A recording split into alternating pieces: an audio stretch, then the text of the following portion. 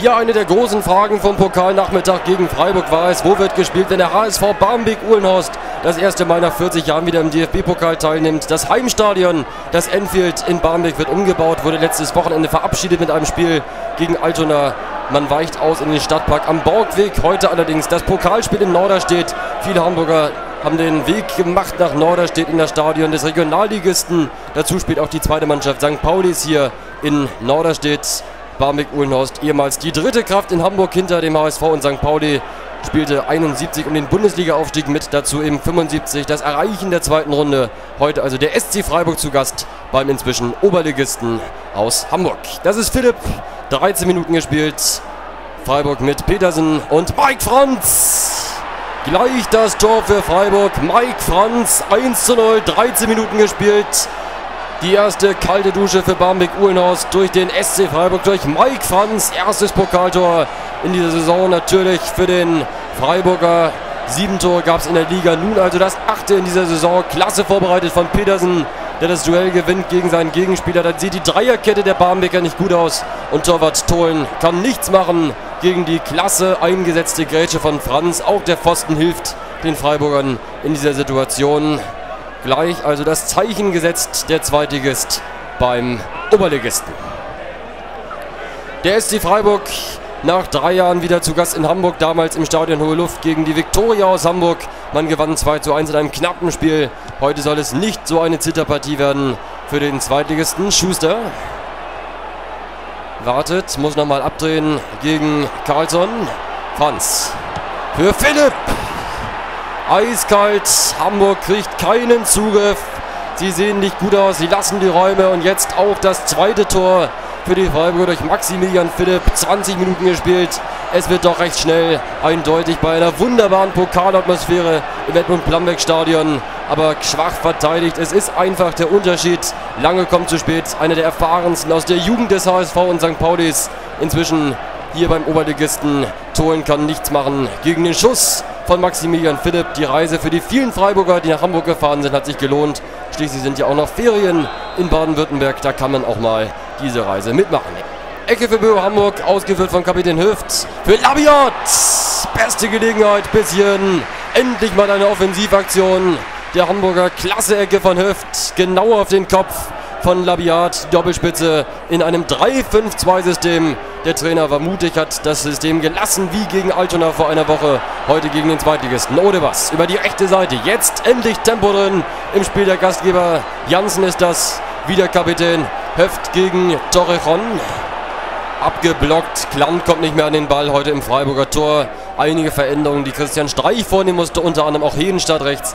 War bereits vor 3 Jahren zu Gast in Hamburg gegen Viktoria. Genauso wie Kapitän Schuster. Nächste Ecke für Höft.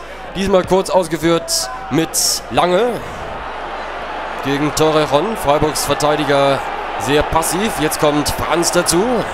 Jansen. Merkle wieder raus für Höft. Merkle gut reingespielt. Und Labiat. Nächste Chance. Die zweite für Labiat für den HSV Barmbek-Uhlenhorst. Klasse. Erneut mit dem Kopf. Nicht ganz aufs Tor. Hätte der Anschluss sein können für jetzt gut in der Partie befindliche Gastgeber aus Barmbek. Schuster. Günther. Knappe halbe Stunde gespielt. Freiburg mit Grifo. Und Julian Schuster brauchen ein bisschen, um durchzukommen. Günther. Abraschi. Nicht attackiert. Philipp weiter für Petersen. Das ist Schuster gegen Lange. Zu Fall gebracht vom BU-Verteidiger Lange. Ganz unglücklich dieser Zweikampf. Sicherlich hart entschieden gegen die Gastgeber. Lange versteht die Welt nicht, weiß nicht, was er gemacht haben soll. Das Foul gegen Freiburgs Kapitän Schuster. Nochmal jetzt im Bild. Läuft ihm da in die Bewegung rein, in die Schussbewegung. Aber sicherlich eine harte, unglückliche Entscheidung gegen den Oberligisten aus Hamburg. Es tritt an Nils Petersen. Letztes Wochenende den Elfmeter verwandelt in der Allianz Arena. Jetzt in Norderstedt im Duell mit Tholen.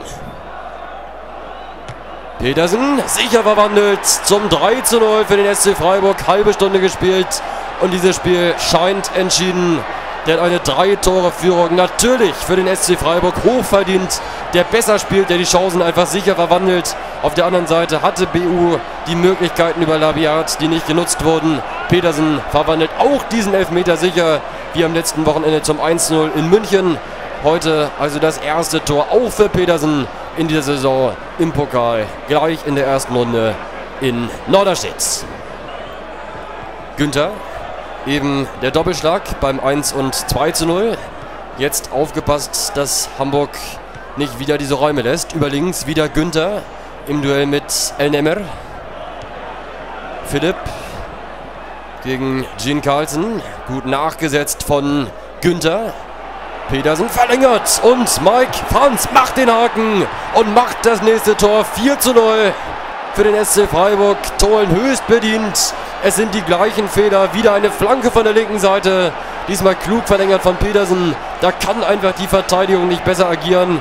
Aber natürlich sieht das ganz unglücklich aus. Auch der Torwart fragt sich, warum verteidigt er nicht besser?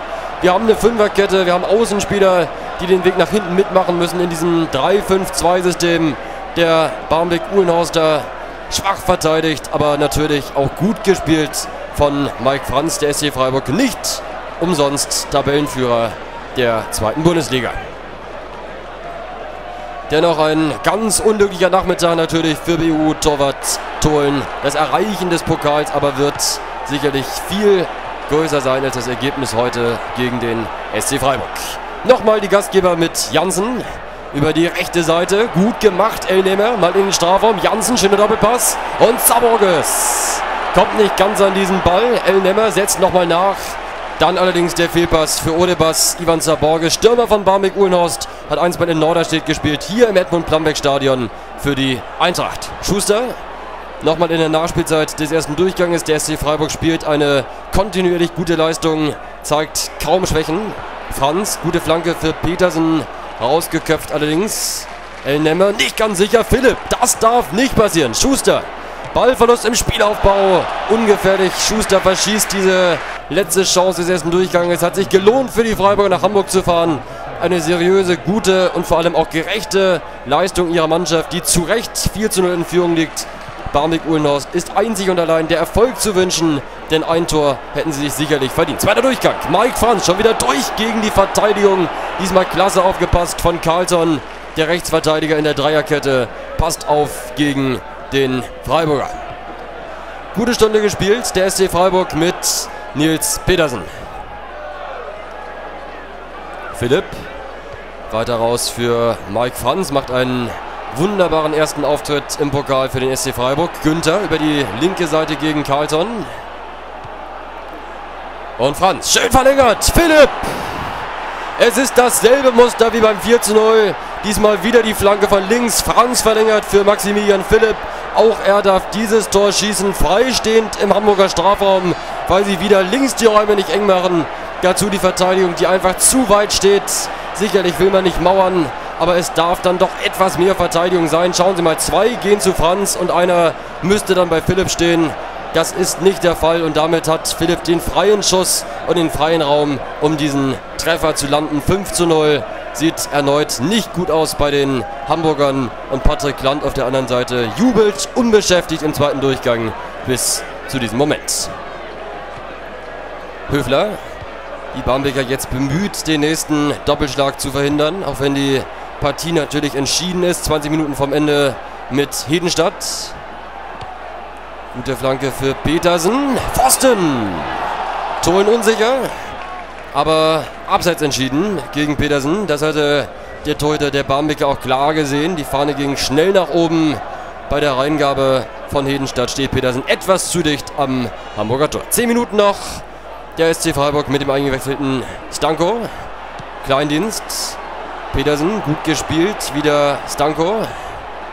Abgedrängt von Jansen, aber nicht attackiert. Petersen, Kleindienst. Stanko haben den völlig freien Spielaufbau ungehindert. Grifo jetzt auch noch mit eingenommen. Stanko, Tolen, endlich mal ausgezeichnet.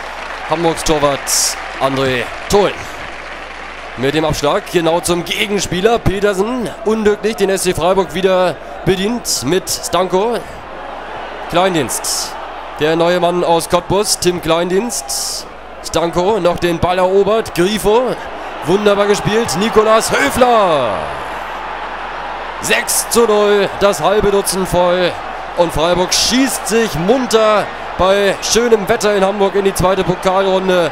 Und doch, die Hamburger feiern den Auftritt ihrer Mannschaft, auch wenn es eindeutig ist. Sie wissen ganz genau, nach 40 Jahren mal wieder dabei gewesen zu sein. Auch das ist ein Riesenerfolg. Der Gewinn des Hamburger Pokals ist ja mit der Qualifikation verbunden oder erforderlich. Und das ist eben der Erfolg der Barmbeker, dass der Zweitligist, der Bundesliga-Absteiger der SC Freiburg vor einigen Jahren ja noch fast in der Champions League heute zu groß ist. Das wissen sie ganz genau. Und umso größer die Freude nach einem Fußballfest in Norderstedt. Nochmal Freiburg in der Verlängerung mit Hedenstadt. Gegenprober Petersen, wunderbar in Szene gesetzt. Schwacher Abschluss, Nils Petersen, nicht sein zweiter Treffer an diesem Tag. Klasse angespielt von Hedenstadt, da war der Raum wieder offen. Am Ende gewinnt der SC Freiburg ein schönes Pokalspiel in Hamburg mit 6:0. Ein klares Ergebnis. Der HSV Barmbek-Uhlenhorst, einstmal eine große Mannschaft, sicherlich heute zu klein für den SC Freiburg, der verdiente sportliche Sieger dieser Partie ist. Der HSV Barmbek, ein toller Gastgeber nach einem schönen Pokalspiel in Hamburg.